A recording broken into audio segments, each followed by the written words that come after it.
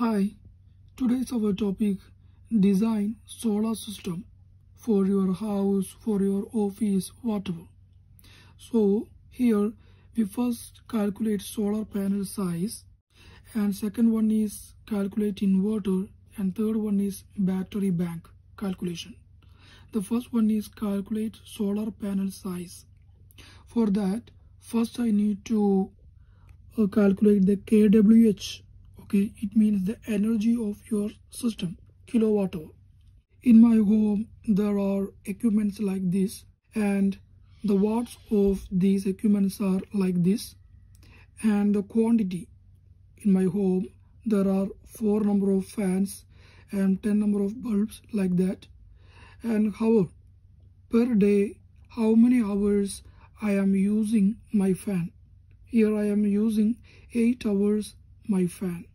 Okay, and in the next column total watts. Total watts means quantity into watt. That means this quantity into watt. And the next one is watt hour. That means energy of the system. That means total watt into hour. This total watt into hours. Finally I got 9600 watt hour, means divided by 1000, 9.6 kilowatt hour, and the total watts of the system is 1090 watts. Now calculate total watts of the solar. For the equation is watt hour requirement at output of the whole solar panels divided by sun peak hours into panel efficiency. Peak hours of the sun. Here normally in countries like India, from morning 9 AM to 3 PM we would get enough sunlight. So I take 6 hours. And the panel efficiency. The panel has some losses. So I take only 75% of efficiency. That means 0.75. It means 25% is the waste from the panel. Okay. So here the total watts of solar is 2133 watts. We are going to calculate number of solar panels. This watt is the watts of all solar panels combined. So we need to find the number of solar panels which will contribute this whole power. The equation is system voltage by one panel voltage into total watts of solar by one panel watts. Here I am taking the system voltage as 48 because our kilowatt hour is 9.6 kilowatt hour. If your system's kilowatt hour is more than 5 kilowatt hour, then better you need to take 48 volt system. If your system's voltage is less than 1.5 kilowatt hour, then 12 volt system is enough for you. If your system kilowatt hour is in between 1.5 and 5 kilowatt hour, then you need to consider only 24 volt. So now our one panel voltage, here I have taken 48 volt. Okay, here I can take this one panel voltage 24 volt, but I am considering only 48 volt because my whole system voltage is 48.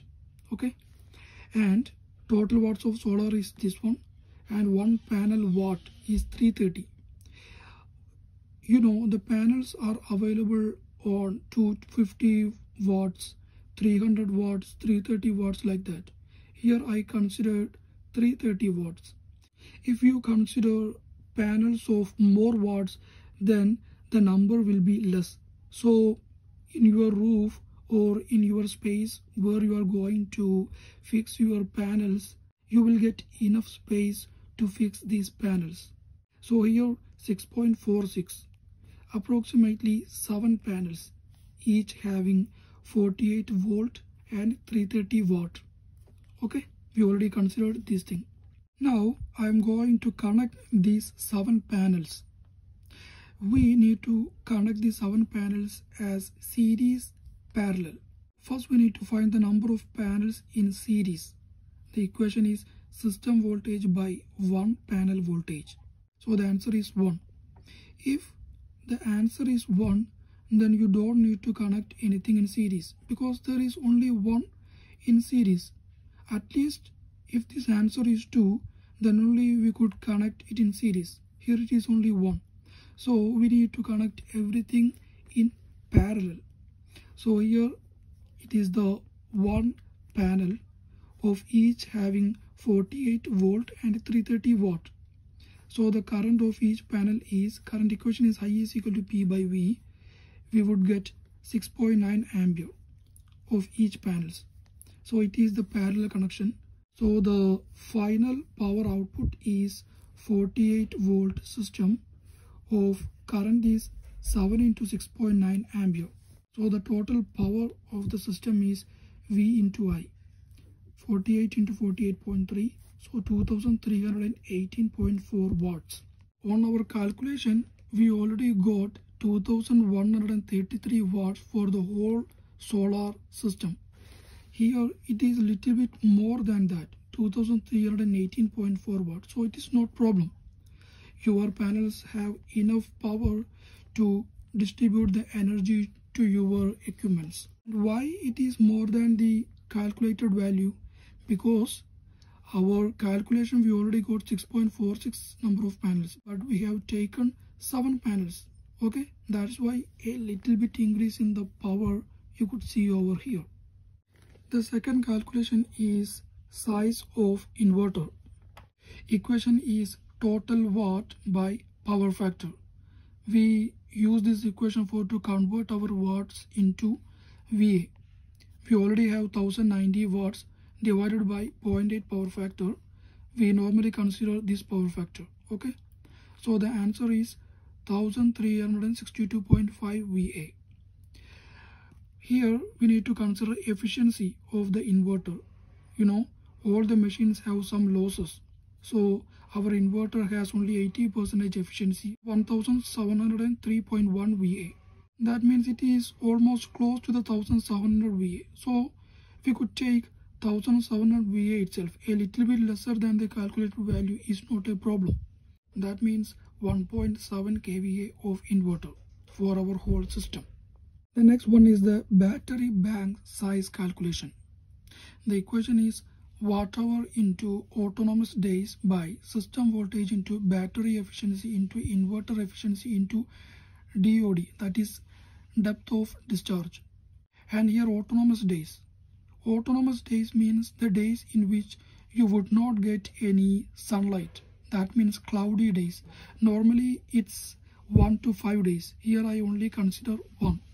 If you wrongly consider it as 2, then your battery bank size will be double, okay, and your cost will be lost. So consider only the actual number. These autonomous days are the days per week. Suppose per week in your country you have the sunlight for the whole 7 days, then you need to consider these autonomous days as 1. And suppose you have only 1 cloudy day per week, then also you need to consider 1. Suppose you have 2 cloudy days per week, then only you need to consider 2. Even if you have 1 cloudy day per week and you consider 1 over here, it means your system could manage that 1 cloudy day, no any problem. And next is our system voltage is 48 volt and the battery efficiency is 80%. Inverter efficiency is 80% and the depth of discharge is 50%. That means 0.5. See, here I consider only 50% DOD because when your DOD is higher, then the life of your battery will be lesser. The depth of discharge means how much charge you could take. You could take maximum from your battery. If it is 80 or 90%, then the life of your battery will be lesser. That's why I take only 50%.